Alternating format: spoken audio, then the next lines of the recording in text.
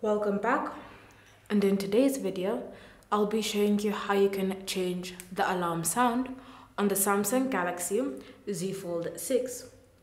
So the first step is to open the clock app. Then from here, ensure that the tab alarm has been selected. Choose any of the alarms you have created, and then in this editing menu you should see the option alarm sound.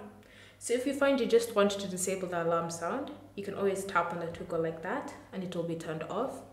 But if you want to change the tune, then select the option. Then from here, you can choose between a Bixby alarm, a Spotify song, or a pre-installed tone from your Samsung library. So say for example, you choose Spotify, simply tap on it.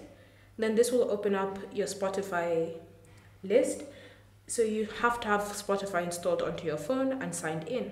So once you have it installed and signed in, you can choose either your mixes or a song. It's up to you. Then once you've selected, you can now go back, and that mix, playlist or song is now your alarm sound.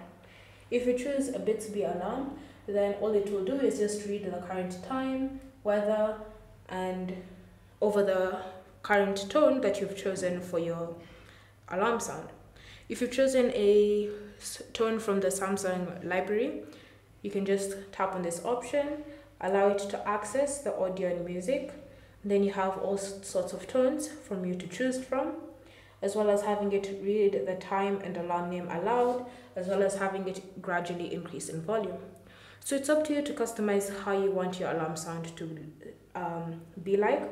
Then once you've finished with your customizations and you've gone back to this editing menu, you want to tap on save to apply the changes. Thank you for watching. If you have any questions or comments, leave them down below and we'll get back to you.